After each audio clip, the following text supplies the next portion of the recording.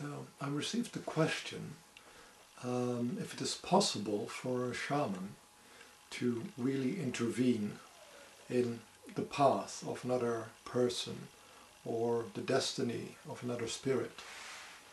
And the answer to that in short is yes.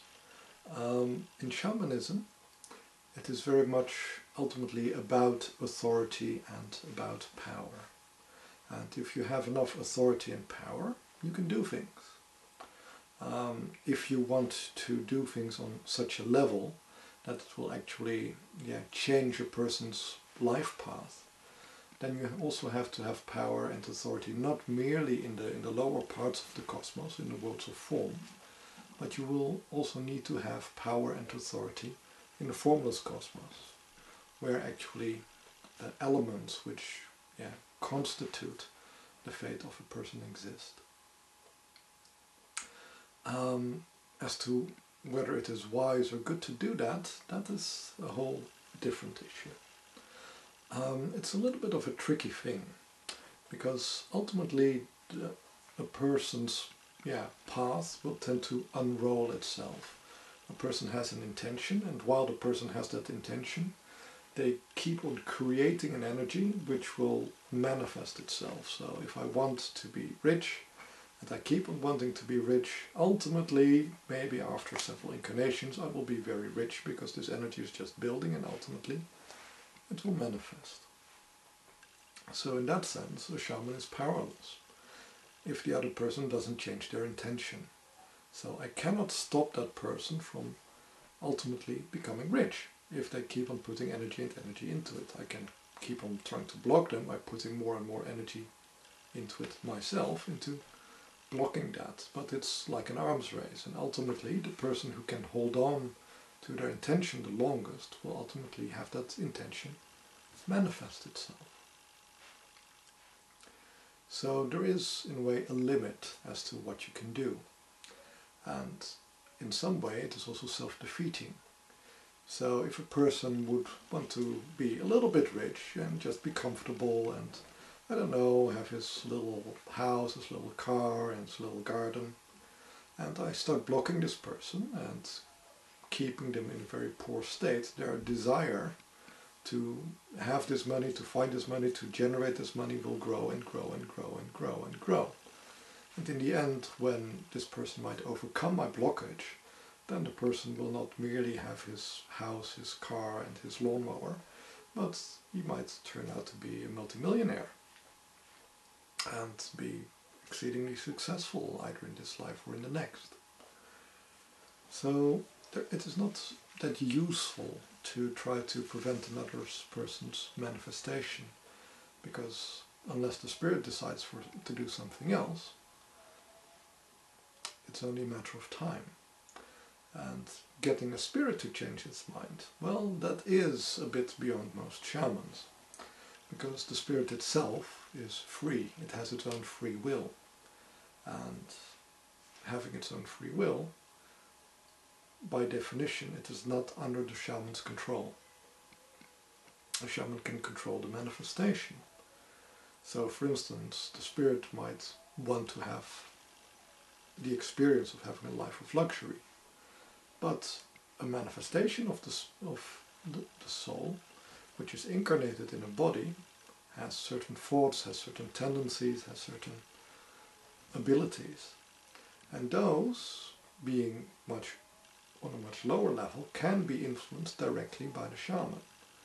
So the shaman can, for instance, remove certain abilities, or to block certain thoughts, or to block certain energies coming to that person.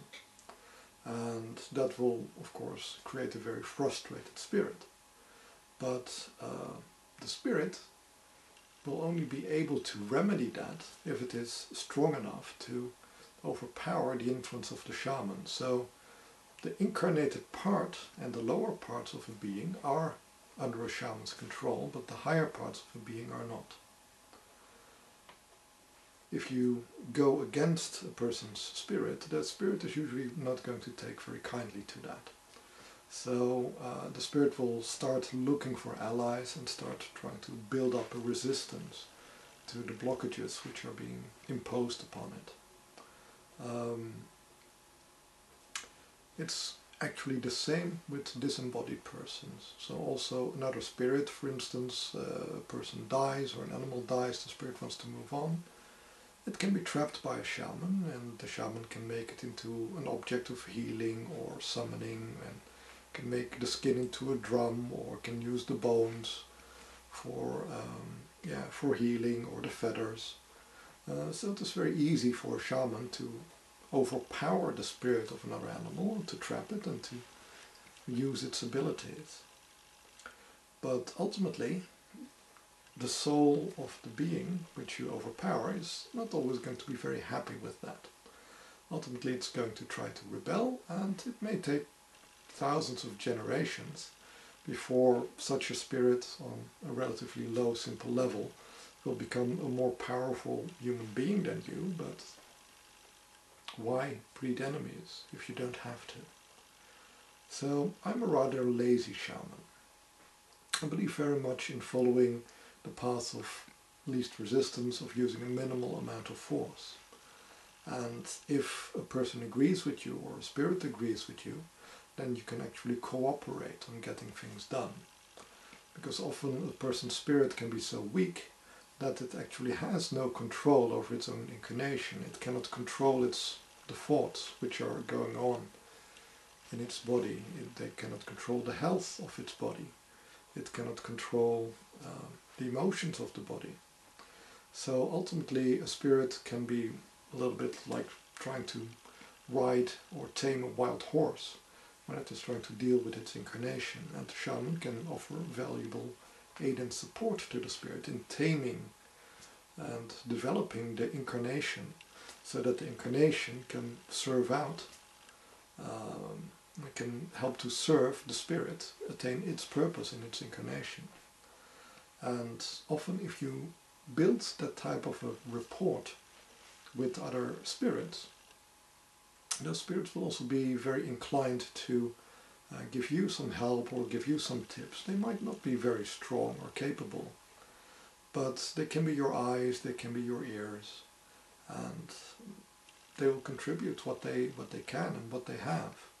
And if you can have one very big strong friend, or you can have thousands of friends who are more remote and all contributing a little bit. And both systems will work with giving you additional abilities and additional support as a shaman. So I prefer a process of cooperation than a process of competition.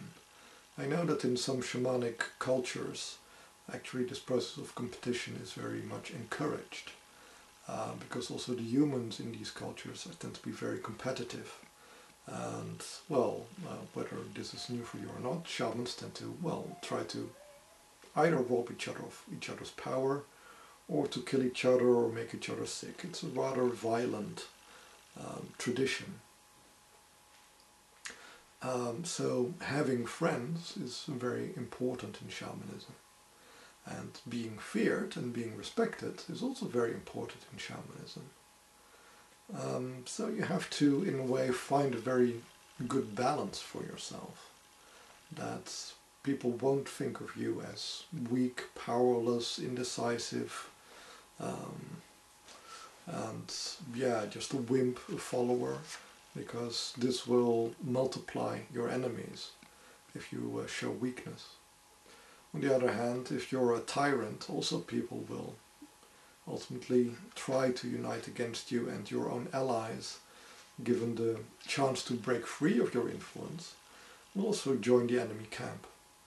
And for anybody who studied how communist China came to rise, well, then you will know if you try to use soldiers whose hearts and minds are not really in it, they will very quickly join your enemies and become your foes. So you can lose allies and have them turn into foes by not being respectful enough of those who serve you. So being a shaman is very similar to being a king or a queen. Yes, you have power, yes, you have authority, but unless you really take care of those you govern, if you don't see them as your body, as your responsibility with you at the head, then you will have a rebellion on your hands eventually.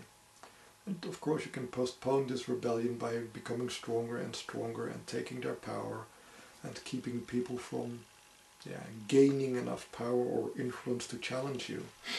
And then you get a little bit of a Stalinistic regime as a shaman. And as we all know, Stalin was very powerful, a very successful person, also an energetically extremely skilled and powerful person. But in the end, there is always a limit to power. So you're, in a way, by breeding enemies, you're also challenging yourself. You can accelerate your growth.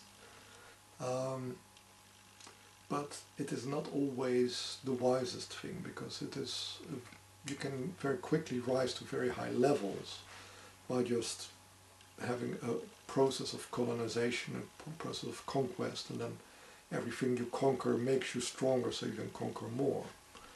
But ultimately the overhead of keeping control over all your colonies, over controlling your imperium, will also slow down your growth, and ultimately you will tend to become stagnant again. If you go by a much slower process of, in a way, allowing people to join you, becoming part of your, you could say, confederation, where each has their own needs, their own voice, and their own needs are met, they have their own freedom, then you don't need to spend so much time on controlling you could say the internal politics, and then you can focus more on the external politics. So your initial growth will be much slower, but you won't hit as strong of a threshold in the maximum size you can attain. So I hope this gives a little bit of insight as to what is a wise way to deal with disturbing other people's power. So short-term effects, yes, of course, you can do so. On the long term, it tends to be counterproductive. But the long term is a really, really long term. A capable shaman can postpone their demise for often 5, 6, 7 incarnations even, and while still growing in power and power. But ultimately they will still hit a limit. But yeah, from the perspective of the incarnated person, they're more or less limitless, because the limits can really go quite far. Another thing which happens, of course, depending on your behavior, is that you will tend to attract spirits of a similar behavior, and your vibration will become that of very similar nature. So if you as a shaman tend to compete, then you will tend to incarnate and to be surrounded by a very competitive environment. And in a way that's just the way environment is at the moment. But it's also possible for a shaman to cooperate with other spirits from nature and to, in a way, protect them, to give them shelter, provide guidance to the lesser spirits. And this will also put you in an environment where other greater spirits will also try to help you, to teach you, just as you are teaching their smaller brothers. So this environment is much more cooperative. So depending on your strategy, you will find yourself in a very different energetic universe.